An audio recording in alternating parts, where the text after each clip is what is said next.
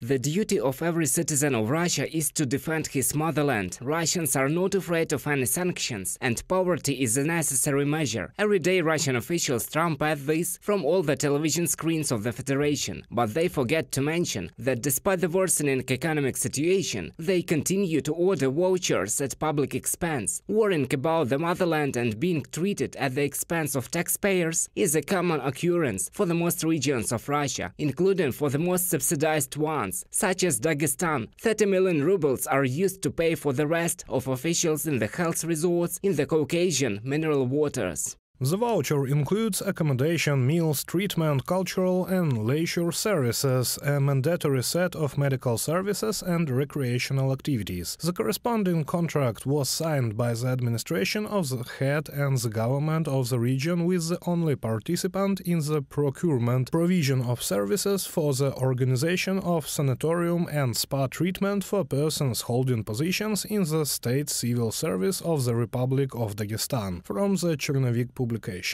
Despite the fact that the volume of domestic air travel in Russia fell by 14% and the industry is suffering heavy losses, vouchers for 30 million rubles were ordered for employees of the state corporation in the Stavropol territory. Only the lazy do not know that corruption is an integral part of Russian politics. Thus, the head of the Federation Council, Valentina Matvienko, proposed a moratorium on the law on public procurement, so that it would be possible to use the funds faster. Despite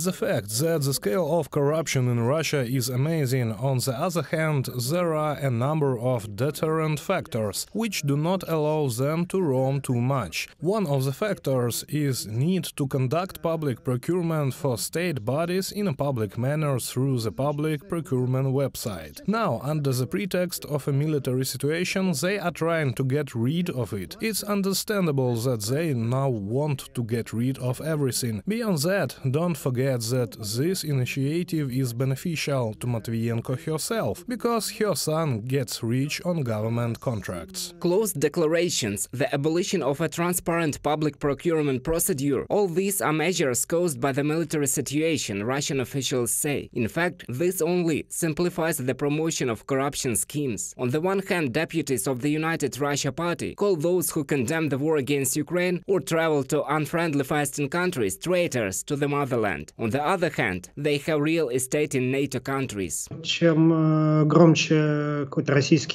The louder a Russian politician shouts about patriotism, the harsher he calls for the destruction of Ukraine, the more actively he criticizes Western countries, the more actively he enriches himself. If we talk about Deputy Morozov, who is one of the ideologists of the United Russia Party, then he has registered the Montenegrin villa in his sister's name. We proved that he uses this real estate because we found on the Google map a picture of a car that belongs to the Deputy Morozov.